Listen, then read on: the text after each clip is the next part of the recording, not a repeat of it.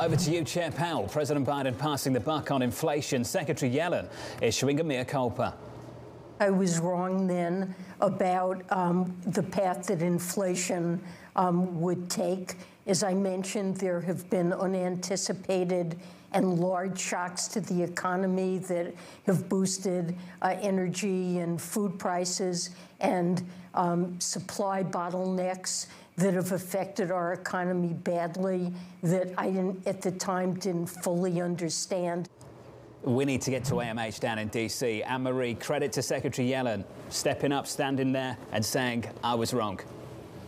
Yeah, a lot of people got it wrong, right? Including the Fed chair, Jay Powell, who the president has now said it is fully his responsibility to fix. Also, yesterday, Jonathan, in the briefing room, after that meeting, Brian Deese, the president's head of the National Economic Council, came out to brief reporters on the meeting on inflation and was asked as well. Said, sir, you stood at this podium telling us this was going to be temporary. And instead of owning it the way Janet Yellen did, really deflected and also pointed a lot of attention to how uncertain this was coming out of a pandemic, but also the fact that this is a global problem. Look at Europe. They're dealing with north of 8% inflation as well.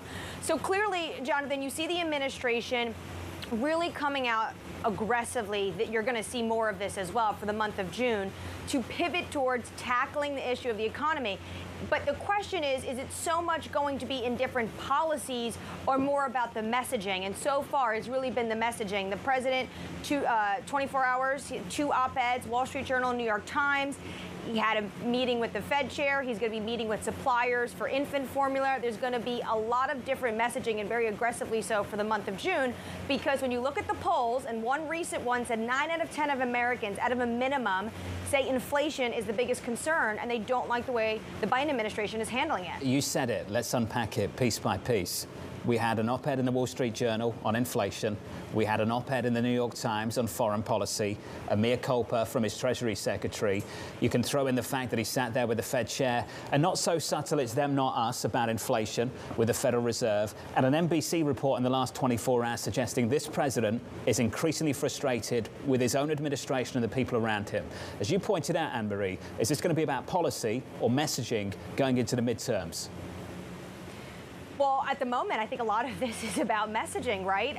One of those nuggets in that NBC report, Jonathan, said the president is incredibly frustrated where he comes out and he says something and then only for his own aides to then walk it back.